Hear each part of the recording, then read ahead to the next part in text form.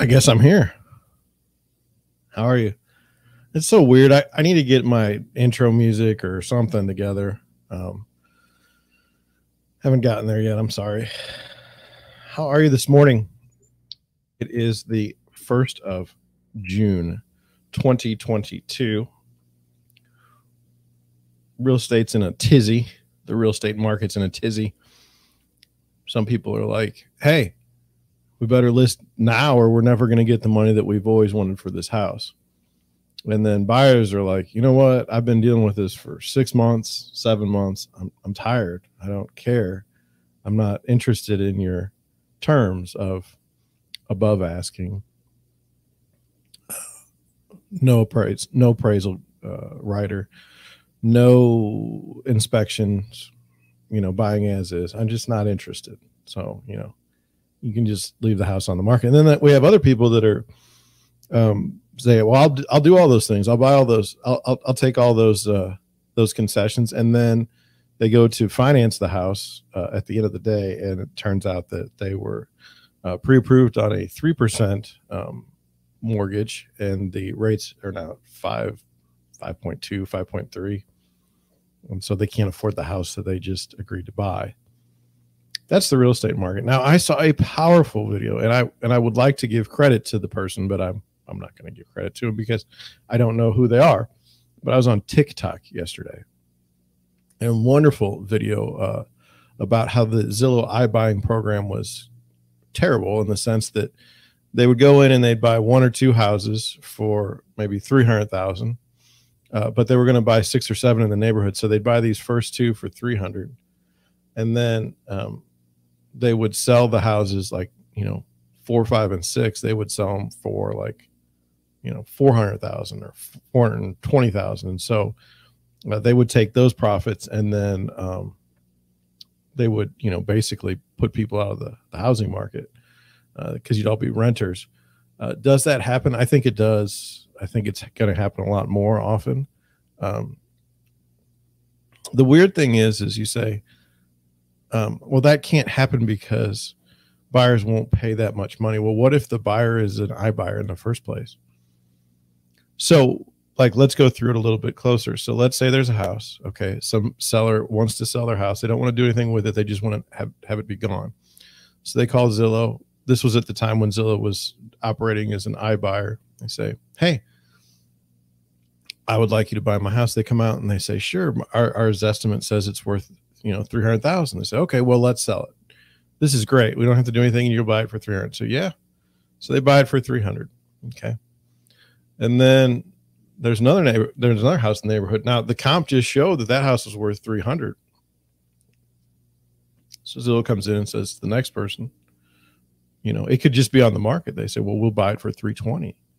Well, that's $20,000 more than the next house. This is great. Well, now all of a sudden the comps are at $320,000 for the neighborhood. Third house goes on the market. They're like, maybe they put it up for $320,000, but Zillow comes in and says all cash offer will be at $340,000. Wow. Now the first person that sold at $300,000 looks like an idiot now because now we're up at $340,000. And this just goes on and on. You say, well, that can't be. That can't be because there's other buyers in the market. Well, what happens when you get an all cash offer versus one that's with a mortgage? You take the all cash offer. What happens when the all cash offer is higher than any of the other offers? If someone else is offering like on a $340,000 house asking price, if someone offers $360,000 cash and someone else with a mortgage offers $350,000, you're going to take the $360,000 with cash, most likely. Especially if it's no inspections or anything else, because it's an institutional buyer and they don't care. And you say, well, that can't be what's happening. But that is what happened. I mean, and then what happens is when Zillow owns 4 houses in the neighborhood, okay, they don't have to sell right away. They don't have to turn that thing. They can just hold it as long as they want to. And then what's happening is they bought so many houses that there's no supply. Tremendous amount of demand, both from Wall Street investors like Zillow and, common people. And so once you can restrict the supply of housing, I mean, you can play with the prices, and that's what's going on now. Did Zillow sit down and intentionally say, we're going to pick a neighborhood in Arizona and we're going to pick this block, and we're going to make it so that nobody can afford to live there within the matter of 6 months? No, that's not what happened. It's just what ends up happening when you have these Wall Street players in the marketplace. Is there something that we should do about it? Yeah. But what? I mean, if you're a Republican, if you're a Democrat, whatever you are, figure out a way to stop Wall Street from buying single family homes at a mass scale and inflating the prices. Figure that out. And here's the thing that I've noticed, and I'm not trying to be mean. You know, we have Airbnb and VRBO, okay, the short-term rentals. Some people are quite opposed to the idea of a short-term rental in a single-family neighborhood, possibly as they should be. And what is the point of having a single-family homes in a neighborhood if they're all leased out or rented out for short-term rentals? It's more like just a single-family home, but with kind of a condo feel, which nobody really wants. So it's what I'm trying to say is if you were to ban Wall Street from buying homes in a single family subdivision, you still run into the fact that some owners of homes within a subdivision would be thrilled to lease their property out for the weekend on short-term rentals. So now do you say you can't do that either? You know, and like, where does it stop? Like, how do we decide if someone has their assets in an LLC, are they allowed to buy a house in cash? What about a trust? I mean, it just goes on and on and on. And it's how do you regulate such a thing? I mean, to me, as with many things, was there a time when it was a good investment to own a single family home? Yeah, absolutely. Was it a good investment to lease one? Absolutely. But once all the big players figured out that, they could make money, you as an individual are toast. It doesn't matter. So I just wanted to go over that scenario because I think it's relevant. I think no one talks about it, but I'm not sure why. If you know, put it in the comments below. Put it in the chat. Come and hang out with me. So that was the first thing that I noticed. Now, the second thing that I noticed is I have a young buyer in his mid-20s. So let me get a drink.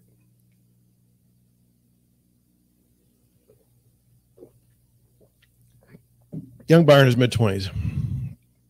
And we were talking about this particular house, and I said, yeah, the housing market is terrible. This house would have sold for $140,000. Actually did sell for $140,000 3 years ago. And now we're looking at this particular house is going to go for about $185,000. So $45,000 increase in price in 3 years. And he was like, yeah, our generation's always getting screwed. And I thought about that statement for a while, and it's anecdotal, but I've always felt like my generation really got the short end of things. And I kind of wonder if every generation thinks that they got the short end of things. The one thing that I know that many of us didn't have to deal with was, like, I wasn't in the Iraq War. It was an age thing. It was very odd. To me, the war in Iraq, that wasn't a war. If they would have declared a war, it would have been a different thing. But if they would have declared a war, then they would have had to institute the draft. And they didn't want to do that. They just wanted to fire a lot of missiles into a country. The military-industrial complex on full display, on full send there. And once you saw that in Iraq, then you can see these other traipses across the world for peace, as long as we're spending lots of money blowing things up. So we had that. So the people that did fight in Iraq that were injured, that wasn't, they did get the short end of it. There's no question. Those people do have a right to be upset. But then I look back at like Vietnam and World War II. Those people got the short end too. So even within one's lifetime, there's a number of instances where, you get the short end of it. It's easy to feel that way. When I graduated college the first time, probably in 2000, 2001, I'm guessing, the job market was terrible. And most people said, well, don't even try to get a job, just go to graduate school. And I don't know, I failed on so many levels that it wasn't one thing. Let's put it that way. Just a number of failures in a row. But I guess where I'm coming from on the generation always eating it is I don't think it's good to think that way. I don't think it benefits you. And even if it is true, I think you have to go forth with maybe a positive mind frame, a positive, hey, we'll get through this, because that's all you have. You really only have the space between your ears at the end of the day. I mean, that's who's going to win the fights. Now, things are depressing. Things are depressing, at least for the people that I associate with. High gas prices, high home prices, high energy prices. I mean, if you think that electricity is going to be cheap, high food prices. Okay. Wages stagnant. Okay. Not a good time. Not a good time. Easy to get down. Okay. But it doesn't serve you to be miserable. It doesn't help. And so I would just like to put forth that if you are feeling down, that's okay. You all feel down. It's all right. But don't let that consume your daily thoughts. The majority of your thoughts should be positive. I know it's hard. Could be a lot of things going on that are miserable. But I've caught myself in the last couple of weeks like being down, and there's you can't get anywhere. It doesn't help. So this is my thought. Could your generation be part of? Could they be getting the shaft? Absolutely. Is there anything you're going to do about it? Probably not. Probably not. I've noticed, like with our voting patterns and things of that nature, and it took me a long time. I'm in my 40s now. A lot of people will say like, oh, the Republicans are the party of the wealthy, or they're a bunch of racists. Okay. So then you can't vote for Republicans. All right. So you have to vote for Democrats. So you vote for Democrats. And then it turns out that, all your donors on the Democrat side are your Facebook and mega billionaires, and they don't do anything. I mean, the same things happen. The same racist policies are in place. Same stuff. You're voting for a uniparty. Both parties are in the interest of corporations and not the people. And I'm not full populist. I mean, I think there's definitely a place for, your businesses and whatnot. I mean, I have my own business, but it's clearly tilted dramatically to this corporate style of governance that's absolutely miserable for the people. And it's a shame. I don't see how you're gonna vote yourself out of this one. I just don't. So anyway, I don't want to be too much of a Debbie Downer. Tomorrow I'm not going to be doing the live stream, at least not at the right time. No, now I can definitely say I won't be doing it tomorrow. I have a road trip tomorrow. I have a road trip today, but I have time for the live stream tomorrow. I'm just not going to be in town. So you may be looking for that live stream. It's not going to be there. I will stream again on Friday. it's a strange week with Memorial Day, and I didn't stream on Monday, but anyway, we'll get to it now. Do I have anything else before we get started? Well, I would like to say yesterday I had a little bit of time in the afternoon, and I was able to go outside and just sit in the backyard and watch the world go by. And that's another thing I wanted to offer those of you who are kind of down. Like, get outside, get some fresh air, get off your phone, just be alone with your thoughts and just see what's up there, see what's going on. What are we thinking about, and why are we thinking about it, and how does it go with X, Y, and Z? And my backyard, unfortunately, I got some things going on where it's not the peaceful place that I wish it was all the time. But we often look at our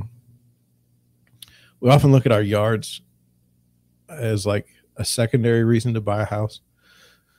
So if you have a house that's beautiful on a small lot, it's like, well, it's okay, we less grass to cut. But if you can have a nice flat yard where you can sit outside and just be left alone, it's pretty nice. It's pretty nice. And as we see all the time with luxury homes, especially I'd say within the last 20 years, the outdoor space is as part of the home is important. It's not necessarily I wouldn't say the landscaping so much as I would say the design of the home. Are there spaces where they are covered, where you can have, outdoor furniture and grills and sinks and stuff like that? Now, in places like St. Louis, it's a little more difficult because in July, the humidity is awful and it's hot. It's a terrible, terrible place. And I'm saying that as somebody who's lived here the majority of my life. But still, like right now in St. Louis, right now, the weather is perfect. It's just perfect. It's wonderful. There's a little breeze, maybe 80 degrees, no humidity. It's just really nice. Now I know that it's going to get worse, and that's the way it is. But anyway, when you're looking at a house, you may not realize that you would like to have a yard. I would just say, look, I mean, a yard matters. A lot of times people will look at the house in the pictures and they don't even see the backyard. They don't even see the front yard, or they don't care. And then they go to the house and they're like, there's something about this house I don't like. Well, it's possible that it's the lot that it sits on. Not many people believe that. Like, it's weird. You say we have St. Louis County, and then we have Jefferson County now. I don't feel like I have any biases for either place, but St. Louis County, for the most part, pretty flat, at least the South where I live, for the most part, pretty flat. But you get in Jefferson County and it's very, very hilly. The opportunity for walkout basements and, strange backyards that kind of fall off a cliff, very prevalent in Jefferson County. And so, if you can find a lot in Jefferson County that is flat and you can have a nice sized yard, I mean, it's an asset. It's really something. So just keep that in mind. The house is important, right? The house, but the lot that it sits on, I say it's worth 50% of the property myself. Whenever I work with buyers, one of the first things I say is, if you're interested in a house, why don't you go take a drive by it? And you say, well, I'd say of the people that I tell to do that, I'd say 80% don't. They would rather just show up with me and waste both of our time with the idea that, oh, I didn't know this house was on a corner lot. I didn't know this house was on a hill. The lot was on a hill. But 50% of the house, 50% of the deal is pretty much on the lot. So if you don't like the lot, you're not going to like the house. There's no point in making an offer. In fact, maybe 2 weeks ago, I was in Jefferson County and there was a house with a pool, but the yard was as like a triangle. It looks stupid. The backyard literally looks stupid. There's a pool, and then it blocked off like this odd triangle. So just something to think about. If you can drive by a house now, and you say, well, John, you're being lazy because, if we just go once, it's, you just don't want to go see the house. It's not really that. It's the more opportunities, like to me, you go to this house one time, okay, and you're supposed to make an offer on this house. You've been to it once. You know nothing about the neighborhood, nothing about anything, but you're going to go make an offer on this house. In my opinion, if you drive by and take a look, see what the lot's like, see what the people are, drive 3 or 4 times by the house before you put an offer. There's nothing wrong with that. You're not stalking the house. You're not stalking the people, but just get a good sense of where you are. How close are you to the groceries? How close are you to like a quick stop? Like these are how close are you to like a Walgreens or a drugstore? I mean, these things are important. These make where you live valuable. And so, I mean, drive by a house before you put an offer on it, more than once. That's the thing I'm seeing that's difficult for me is they say that like 87% of the population that has bought a house in the past year has buyer's remorse. And I've done podcasts. I've talked about it in the past. I could not live with myself as a buyer's agent if 87% of the people that I worked with were miserable with the home that they bought. I mean, that would just drive me insane. And even in this ridiculous market, there's things that you can do to not have buyer's remorse, to prevent the feelings of buyer's remorse. And one of those is drive the neighborhood. When it's active, go drive the neighborhood. You don't have to get out. You don't have to do anything. Just drive it, and then go back again. Like one of the phenomenons in St. Louis is during the day in St. Louis City. If you go down the street, there's plenty of places to park. There's no cars on the streets. But 6 o'clock in the evening, go try to find a parking spot on some of these streets, and it's like impossible. If you don't have a garage, you're toast. And people don't realize it. People go look at the house. They go take a look at the house, on Tuesday at 2 p.m. And they're like, this is great. We can just park in front. It's wonderful. There's nobody here. It's wonderful. And then they're shocked when they actually move in the house, and all of a sudden they've got no place to park and there's people everywhere. It's like, this could be avoided if you just drove the neighborhood beforehand more than once. So,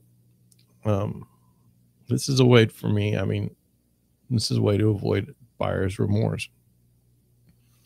I need to stop saying, I've been working on the live stream, and more so I've been watching Nick Rekieta a lot because he's good at it. He's the model for live streaming. And, some of the things that he said yesterday that I was watching now, I don't think it was the stream from last night, but he was talking about how with LawTube, it gave people exposure that wouldn't otherwise get it. And that there's people on YouTube that are always going to have no audience. And the hardest thing to do is to get an audience. And boy, am I experiencing that. I cannot for the life of me get subscriptions. I don't know why. I don't think my program is that bad compared to others I've seen. I think we could do more. I mean, one of the things that is causing some problem is just like, do you have any guests? Can we have a guest on? Well, no, we can't. No one's coming on a live stream with 12 subscribers. Like nobody of consequence. So I may never get out of this, which I hate to say it, but this is the case. And with that, I mean, deal with it, I guess. I saw TikTok all over the place yesterday. I saw an interesting TikTok with an agent that said, doing real estate videos, and then you realize that the only people watching your real estate videos are real estate agents. But that's okay. I saw a tweet from a guy that owns Crown Candy Kitchen here in St. Louis. And they said, he said, the important thing is that you need to know who your customers are. He said, anyone that's alive. And that's where I'm at too. I don't know that real estate agents would particularly like my program because they may be coming at it from a different perspective. For example, I'm a broker. I have one agent, and we just go and do the business the best we can. We're not on some like highfalutin team where there's 30 people and you're selling houses left and right, but your margins are not great. And you're churning agents left and right. I mean, that's not the business that I'm in, and I don't want to be in that business. So maybe that's not the right audience member. Maybe they'll say everything I say is wrong. Like, you just need to slam people into houses. Doesn't matter what they think, because they're never going to use you again anyway. So just go find somebody new. Certainly a thought. Then there's the general public, and like, do you want to talk about real estate every day if you're not involved in it? I don't know. That's why I try to talk about different things, because if we just talk about real estate all the time, it's not even fun for me. So, if you do happen to be watching this, it's like I said, it's 2022, June. I started on YouTube last year, June 31st, I believe was my first video. But anyway, hey, subscribe, help me out a little bit. I'd appreciate it. I don't think it costs you anything, really. I mean, I've got time, so let's talk about it. Alan Dershowitz. You may not like him. I remember him in the OJ trial, but he's always been not where I'm at politically at all. But I always kind of listened to him. I didn't have any issue listening to other people. And I did think it was funny that there was a case that he did one time where I believe that his client was charged for murder, but the person he shot was already dead before his client shot them. I thought that was kind of funny in a weird way. But anyway, he was on YouTube at first with the Durst show, and I was watching it, and it didn't do really well. Then he disappeared, and then I just saw him on Twitter the other day, and he's got the show back. And I watched a few, and they're great. Okay, where in the world would you be able to listen to a lawyer that's defended OJ, defended Trump? I mean, argued before the Supreme Court. I don't know that, I'm not a lawyer, so I wouldn't say he's one of the greatest lawyers ever, because I wouldn't know how to rank a lawyer. But anyway, at least I would say in pop culture, somebody that was relevant. I think yesterday on one of his shows, he was at like 8,000 people, which for YouTube and LawTube in general, that's terrible. I mean, that's just awful. And so it's humbling if someone like Dershowitz, who can go on CNN, or at the time CNN, he's not allowed on CNN anymore, on Fox, on all and just to have the notoriety and fame and still only be able to haul in, 8,000 viewers on a particular show. I mean, that just tells you how wild YouTube is. I'll be honest. I mean, when I look at the age breakdown, I mean, we're talking 18 and 25-year-olds, and those guys, I think my audience is predominantly male, but those guys would not know Alan Dershowitz from anyone, have no idea who he is, and wouldn't care. So it's kind of weird to see someone so famous do so poorly on YouTube. But it's great for someone like me, because I'm not famous. I don't have a huge following.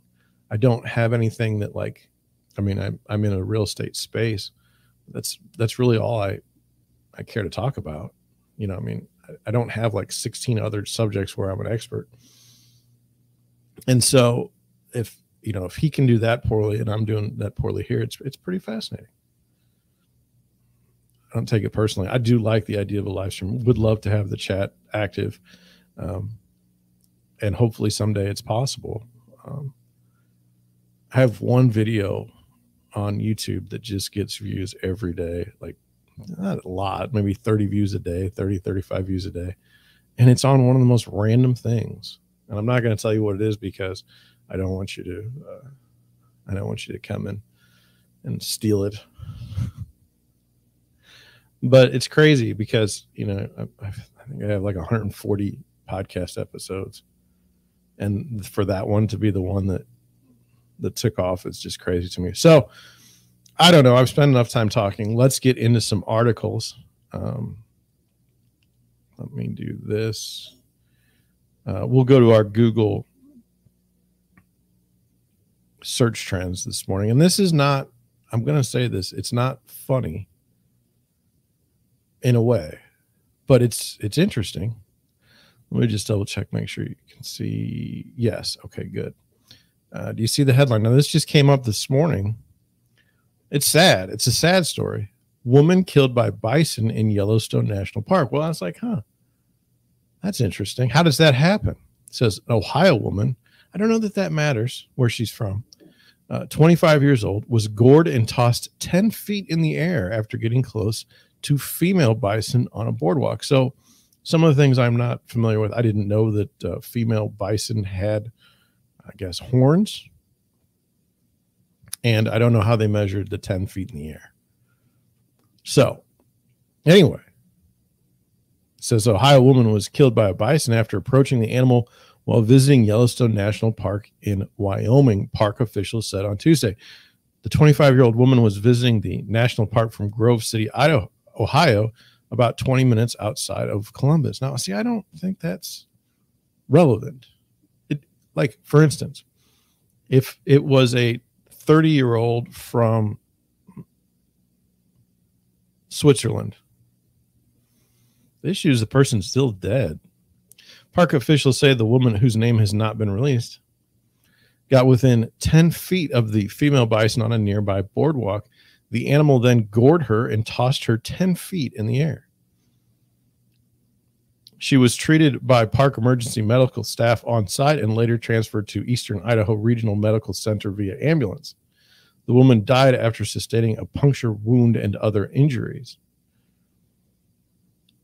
It's kind of interesting. You'd think that they'd have like air, like a medevac air thing.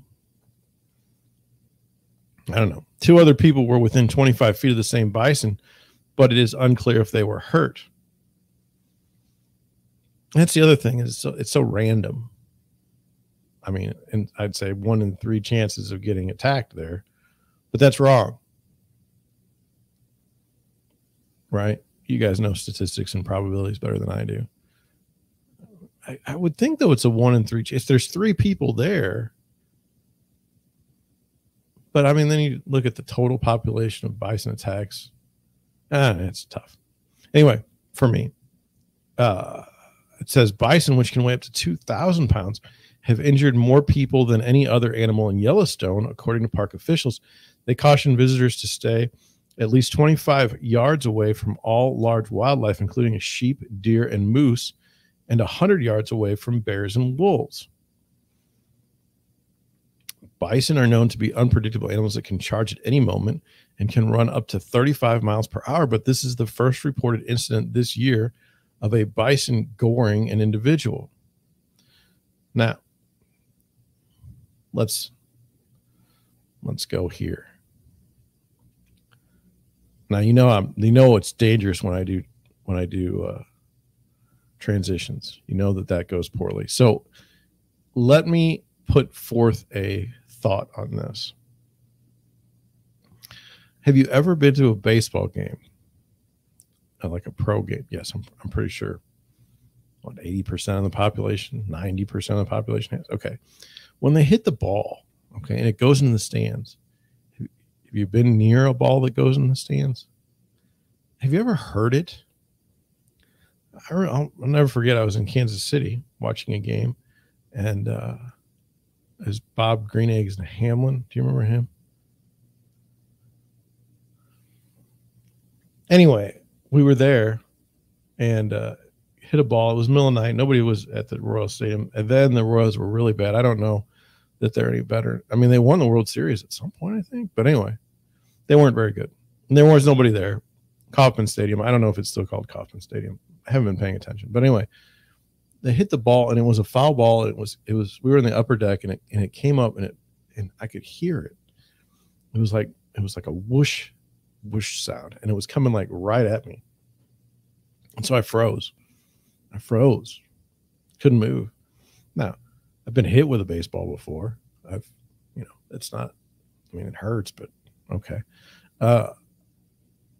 But that sound, I'd never heard anything quite like that sound. And I'd never frozen before. That was weird. And so I just wonder if this poor woman who was at Yellowstone, if she just didn't freeze when she, when it came by. I mean, when a 2,000-pound animal's coming at you, not a good situation. So anyway, that's a shame. 25 years old, but I think my point for bringing the story to you is kind of strange. We have this tendency to play down things. So, like, let's say somebody broke into your house and stole your wedding ring. Okay. Some people would say, like, oh, well, at least you didn't lose your life. Like, oh, it's no big deal. Like, you can't put that person in jail for like 20 years for making one single mistake. Right. And so then it gets transferred into things like behavior at national parks. So they say you have to be 100 yards away from a deer, or not a deer, from a wolf. And then the park ranger gives you a ticket because you're too close or something. And then you say, well, this is ridiculous. This is ridiculous. Nothing ever happens. And if it does, too bad. And now this person's been murdered by a bison, and that's bad. Like, she lost her life. And it's like trivial to people. That's the thought. Is, we trivialize rules that are designed to protect us at times. And then normally your penalty isn't death. But in this case, it was. Now, understand, it's a wild animal. This lady could have just been walking down the boardwalk, minding her own business, and then this thing just attacks. And then in that case, whose fault is it? So you can't blame the victim. They're dead. It has to be the bison's fault. But then you say, well, you shouldn't be on their lands. And it's like, it just gets everything gets very, very convoluted. That's what I've noticed in my time. Let's go back on some other articles. Let's look at the mortgage rate, because I always think the mortgage rate is important. It's really about the affordability of homes in some ways. Obviously, if you have a 3% house, a mortgage rate at 3%, and a house is $200,000, that's great.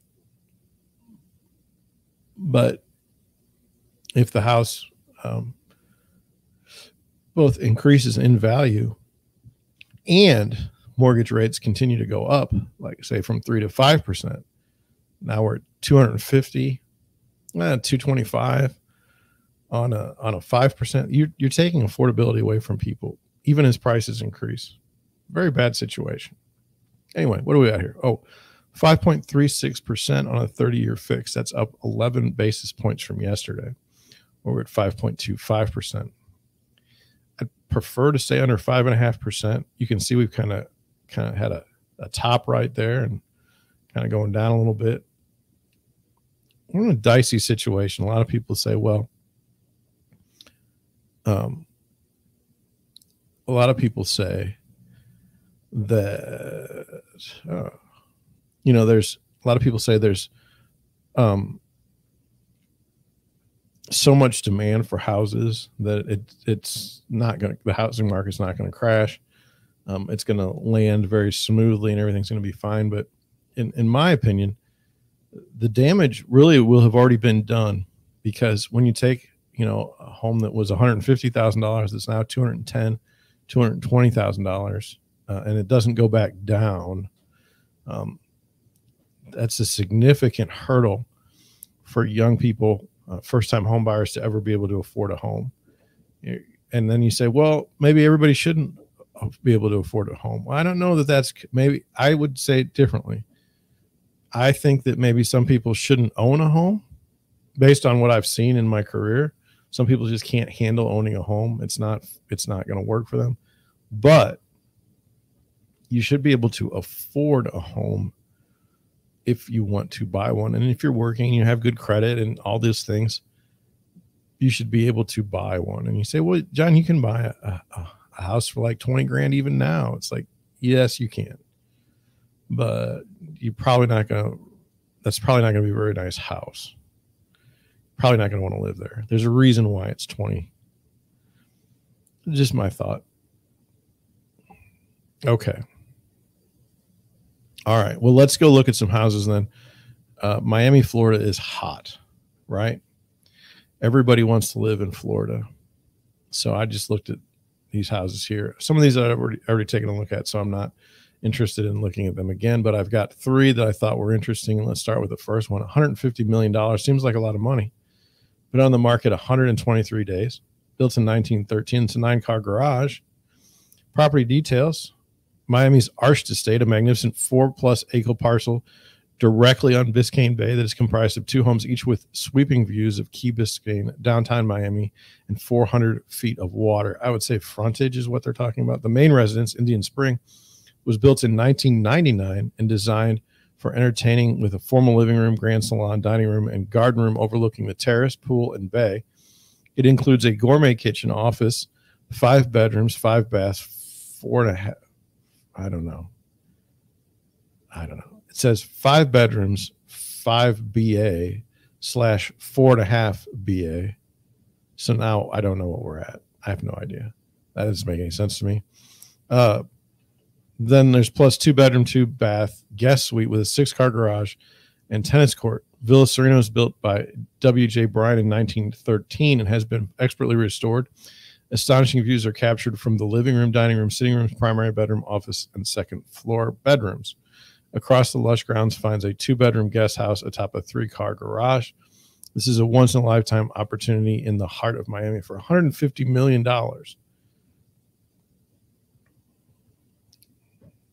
I mean, okay. I'm guessing these 2 properties are the 2 properties we're talking about. I mean, it looks nice, right? I mean, that's pretty sweet.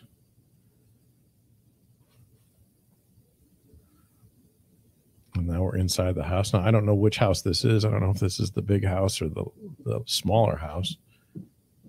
But, I mean, it's gorgeous, right? I mean, we can't really kick it too hard, right? And look at that view. I don't particularly like the green, but whatevs. Now, as I was talking earlier in the program, it's empty. I was talking about how you have outdoor space.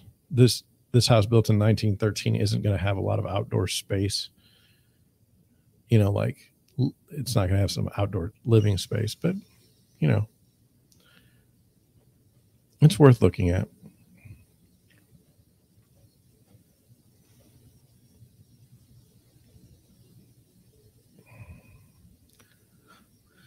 $50 pictures, that's enough for me. $150 million, that's a lot of money. That's a lot of money. I don't have $150 million. Best of luck. It's been on the market 123 days. Now we got this house here. This is in Miami. I thought it had a beautiful picture with a boat there. I was like, that's cool. $48 million. It's been on the market 60 days, and it's got a 2-car garage. Let's see here. It says located in a beautiful woodsy private enclave where only 26 homes enjoy its exclusivity. Camp Biscayne is one of Miami's best kept secrets in the heart of Coconut Grove. Custom designed and built for its current owner, the tri-level gem was just renovated and is ready for its new owners. With over 300 feet of waterfront, a new seawall, multiple entertainment areas inside and out, this special house meets the most discerning demands of those who like to entertain and experience living one's best life on the open bay in Miami.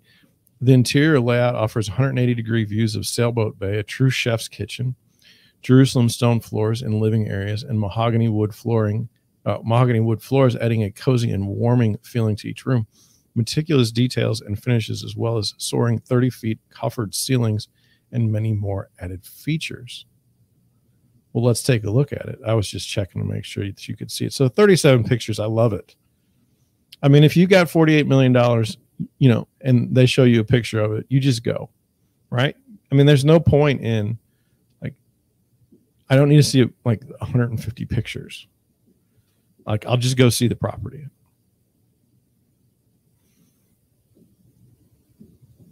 Now, on this house, of course, you're looking at the views, right? I mean, that, and there's the outdoor space. This house is built in 2002. We had some idea that an outdoor space was good and necessary.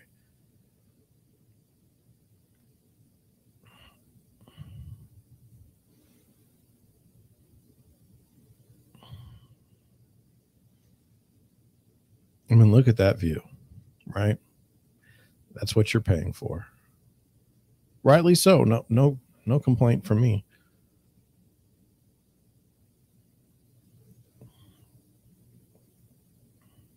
I mean, the price per square foot is $6,594. Let's look at the final house. This one here, I don't particularly like the way it's been on the market 106 days. It's got a 6-car garage, but I don't particularly like this being the first picture because I mean, you know, and now it's like, oh, I'm going to have a neighbor here. Like for 30 million, it's not, you see, it's like, he had a problem, or she, or whoever was listing this. I mean, you can't see it. There's trees everywhere. So you got no curb appeal.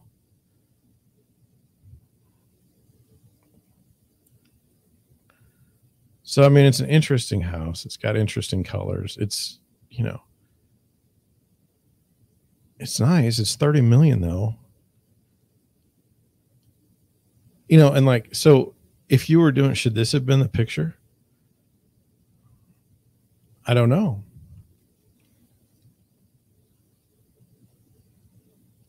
I mean, the outdoor section, I mean, you're on the water. You should, you know, promote that. But this house is, to me, is hurt because it doesn't have curb appeal because you can't see it. It's got trees in front of it. And that's, you know, some people may want privacy. So it could be a very good thing for people, but it's tough. It's not got the curb appeal that others have. So anyway, that's that last one there. I wanted to go over some articles with you. I'm just going to go over maybe one, maybe two. We'll see what we have time for. This is from Redfin. You know that I think that Redfin's marketing through their research department is the best in the industry. Okay. That's just the way it is. It says housing market update. More sellers drop their prices, but buyers find little relief. Home buying is as competitive and costly as ever as soaring mortgage rates make the market less inviting for many would-be sellers. Now, this is on May 6th. I can tell you as of June 1st, I'm not seeing these huge price drops, at least in the market that I follow. Now, I'm mostly right now in, I'd say, University City in St. Louis, and I'm mostly in South County. That's where, in South City, most of my buyers are in those 3 locations. I haven't really been out in what I would say like Ladue or West County. I've been in Baldwin. Baldwin has been tough, really tough. So But I mean, from what I'm seeing, I'm not seeing these huge price drops. It says the share of home sellers who dropped their asking price shot up to a 6-month high of 15% for the 4 weeks ending May 1st, up 9% from a year earlier. The 5.9% increase is the largest annual gain on record in Redfin's weekly housing data back through 2015. For home buyers, the typical monthly mortgage payment skyrocketed a record 42% to a new high during the same period. So, you know, your mortgage rate went up 42%. You know, that's tough. Although growing share of sellers are responding to the palpable drop in home buyer demand by lowering their prices, sellers remain far outnumbered by buyers, so the typical home flies off the market at the fastest pace on record and for more than its asking price. It says home buyers continue to be squeezed in nearly every way possible, which is causing some to take a step back from the market. And I've had buyers do that in my own business. Unfortunately for buyers hoping to find a deal as competition cools, sellers are pulling back even faster, which is keeping the market deep in sellers' territory. So even though price drops are becoming more common, most homes are still selling above asking price in record time. So I have not seen people dropping prices and then us jumping in and getting a house at a good deal in my own market. I see houses that go on the market and then we put an offer in and we don't get it. 22, 23 other offers. It's tough. This is kind of the way they do their articles, and I'm just going to go over just this short little leading indicators of home buying activity. I've got a link to the article, as always, in the description. So if you want to read it more closely, you can. But it says fewer people search for home for sale on Google searches during the week ending April 30th, and they were down 7% from a year earlier. Homes for sale on Google is probably the biggest search term. Like John Schenk from Deerwood Realty, www.deerwoodrealtystl.com is not getting that number one keyword. Homes for sale in St. Louis, I'm not getting that keyword either. That competition has been taken over easily by the Redfins, the Zillows, the Trulias, the Movados of the world. So I'm just not in that category. It says the seasonally adjusted Redfin Home Buyer Demand Index, a measure of requests for home tours and other home buying services for Redfin agent, was down 1% year over year during the week ending May 1st. It dropped 10% in the past 4 weeks compared with a 1% decrease during the same period a year ago. Touring activity from the first week of January through May 1st was 24 percentage points behind the same period in 2021. Mortgage purchase applications were down 11% from a year earlier. And then for the week ending May 5th, a 30-year mortgage rates increased to 5.27%, the highest level since August of 2009. Yeah, I mean, it's difficult. It's difficult. So that's the bottom line there. Let's do one other article since we have a little bit of time. I thought this was interesting. I thought we could enjoy it together. It's something that people feel passionately about, and I'll try to go over it when we get done with the article. It says, how accurate are those online home value estimates? And it says, if you've ever gone online to check out the value of your home or to make comparison, you aren't alone. Online home value estimators can be a handy tool in some cases, but you have to understand their limitations. Zillow's estimate is perhaps the most well-known estimator, but Redfin has one too. Below, we talk about what you should know about home valuation tools, also known as automated valuation models, or AVM. What is an automated valuation model? AVMs are computer-driven algorithms and formulas that use basic property features paired with pricing trends and local market information to create a value range or an estimated value for a home. There are some cases where a lender might use an AVM to quickly get a potential estimate of a value of the property. All of the AVMs use their own formulas and may pull data from different databases. As you might imagine, the estimate's reliability and accuracy depend primarily on the quality and integrity of the data they're pulling information from. There are a lot of underlying assumptions made with an automated model. Now, I'll just continue. I have things to say about this, so we'll do it when we get done. It says, for example, AVMs work on the assumption that all properties are in a similar condition to one another. There's no way for these automated algorithms to consider if a home is in poor condition or if upgrades have been made. Due to fluctuations in the figures AVMs come to, lenders will set policies on whether they'll use them, and if so, which they'll use. Now, Zillow, I believe, has come up with a way to use interior pictures to help determine the value of a home. But I'm telling you, It's just a disaster. Well, I mean, how did the iBuying work for Zillow? If you need to have any proof about how that type of valuation model actually works in real life. How do Zillow's estimates work? Zillow's well-known estimates are based on what the company says is a proprietary algorithm. Zillow reports the estimates include data from public records and data users submit. The company doesn't claim that they're 100% accurate. That's good, because they're not. If all the properties within a small radius are similar, the prices are more accurate because they are less likely to make major variances, throwing off the algorithm. If the estimates come from a neighborhood with older homes, they're likely to be less accurate. So if you've got a house in a neighborhood built in the 1920s, it's just been a disaster. Some homes will have been improved and maintained over the years, and some won't have been. The accuracy of evaluation is measured using an error rate. An error rate calculates how often the algorithm is wrong. More specifically, how often the value of a property is measured by the AVM is very different from the sales price of a home. So the estimate gets within 5% of a home's actual sales price more than 82% of the time. It's within 10% of the sales price more than 95% of the time, and with 20% nearly 99% of the time. Now, understand that says is a percentage. So like on $500,000, if you're 20% off, that's a significant amount of money.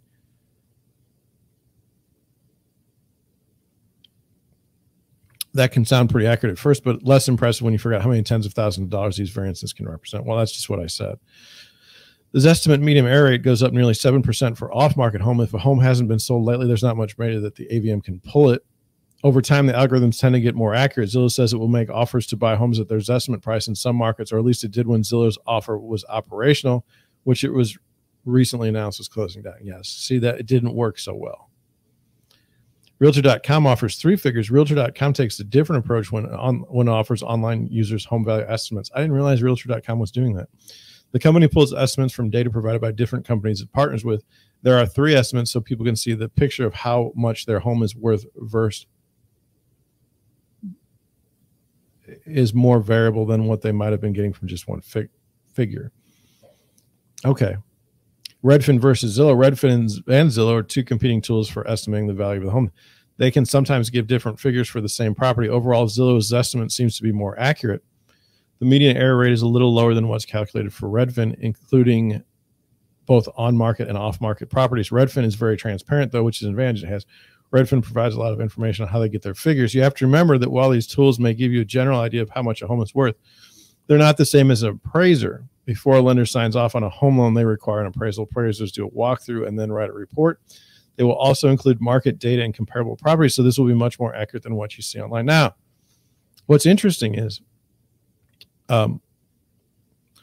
yes, let me go back to this frame because I think we're gonna be done soon.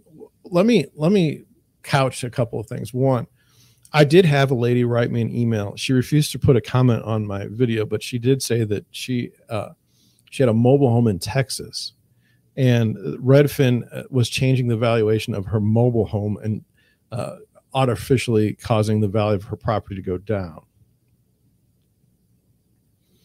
I can understand the sentiment. And let's take it for as far as we can. Let's take it out to the racial aspects, the racist aspects of what some say are appraisals in general. I don't approve of any sort of racist activity in real estate. I find it sickening. If it is going on, it just turns my stomach. There have been reports about appraisals being off if a black person owns the property and then they remove all of the indications of their race, and then someone else appraises the property, it appraises for more. That's terrible. But what happens when like Redfin just settled a huge fair housing complaint because they weren't offering all their services to communities of color. So that's bad. But these automated valuation tools are also terrible in this sense. Like, and I would say I noticed this in Detroit when I lived there. Okay, so let's say you live in a neighborhood, and if you've ever been in Detroit, like the real city, where people live, not necessarily downtown, you'll see a block and there was a block maybe of 40 houses, and now there's only a block of maybe 20 houses. Like the rest are burnt down, or it's a terrible situation, right? Or it's a vacant field. But then what happens is these automated valuation models, they'll take the value of a lot, like say the city bought the lot back for like $500, and when they tore the house down, or say nobody paid taxes and they took it through. So now all of a sudden there's a sale price of $500, and then there could be a very nice family that owns a house and they've got it in beautiful condition, okay, on that same street, okay, and then all of a sudden they get dinged by an automated valuation model that says their house is worth nothing. If this lot over here was worth 500, your house must not be worth more than like 25,000. Now, these people spent money on their houses, like, they're just in maintenance and upkeep. They're probably in $5,000 and $6,000 a year. So it's quite a slap in the face to have these automated valuation models in these communities where you really have to go and see each house for what it is to have some idea of what the value is. I mean, you cannot use the comps that they pull on some of this stuff. It's just terrible. Number two, as far as what happens to me when I go look at houses, let's say a seller calls me and they say, how much do you think this house is worth? And I'll walk through it, and we'll go back and forth, and I'll go pull comps, and I'll say, based on what I've seen on the comps and based on what I know about this area, I would say the house would be worth, within this range. This is where we would want to be, depending on your listing strategy. Are we going for the highest price in the neighborhood? Is that our strategy? Or is our strategy to try and sell this house, the first weekend? What is our strategy to sell this house? That matters on the pricing. Now, that's a strategy. It's not the value of the home. We don't know what the value of the home, and we'll never know the value of the home until someone actually puts down money in an arm's length transaction and acquires the home. That's the moment that you know what a home is worth.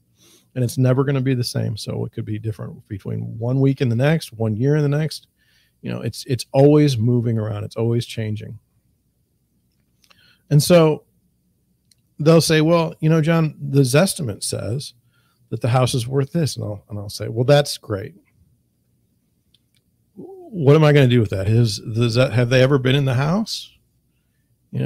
What qualifications do they have to show what this house is worth? Like how, because they picked a house a mile away doesn't mean that this house is worth that. Now, I've had people pleasantly surprised when I say I think we can get more than the Zillow estimate. It's not the number is not helpful in any way.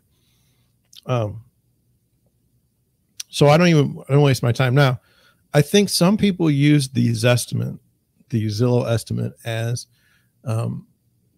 a source of pride. And so what happens is like, say in a zip code, the prices are going up in a zip code. Okay.